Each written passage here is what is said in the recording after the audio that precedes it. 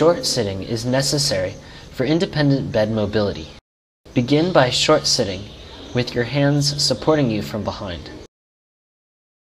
Then practice walking your hands forward to the edge of the bed and then back again until you can do this easily.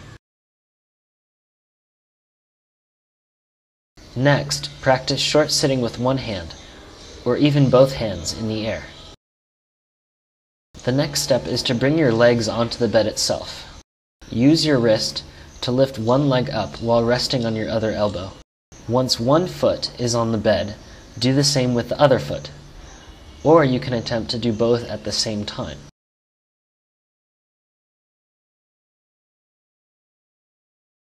With both feet now on the bed, push them with your free hand to the center. Then rest on both elbows and walk on them until you can lie down.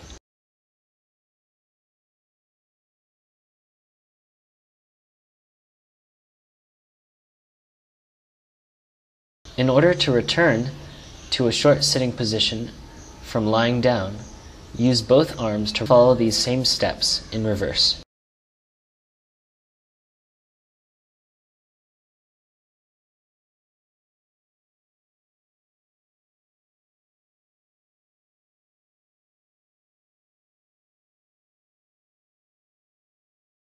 In order to return to a short sitting position from lying down, use both arms to roll over. Use one arm to push your supporting arm underneath you so that you can rest on one elbow.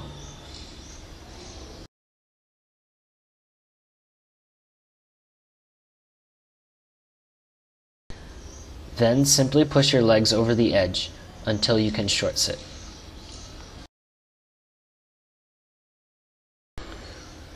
Once short sitting, you can slide yourself across the bed without needing to lift yourself up.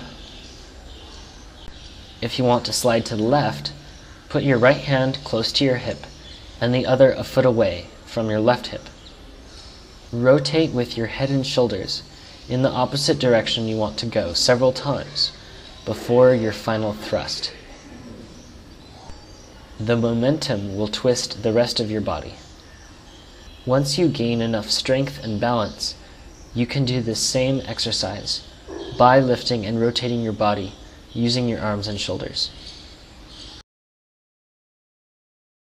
Transferring from one's wheelchair to a level surface independently is possible without the aid of a slide board or other forms of assistance. The first step is to slide yourself forward in the wheelchair. Take the foot closest to the bed off the footrest, placing one hand on the level surface and the other close to your hip. Lean forward, then lift and pivot yourself onto the flat surface.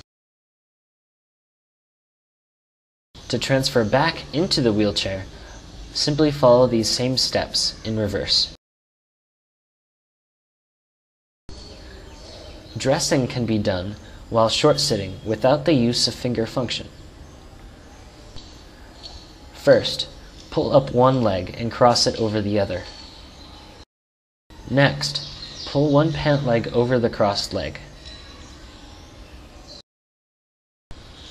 Please note, this can only be done when sufficient sitting balance has been achieved. Using your thumbs, pull the sock over the foot. You can also use your thumbs to hook part of the sock and drag it over your heel. Place the tip of your foot into the shoe, with one hand supporting the shoe and the other supporting your foot. Once both pant legs are on, pull them up past the knee using your wrists. Hooking your wrist under the appropriate leg, lift up the leg and roll over to your side. With your free hand, use your wrist to slowly pull up the pants. Then do the same with the other leg. Repeat this process until pants are fully on. Then, in order to put on a t-shirt, use any available wrist function to pull the shirt over arms and down to your waist.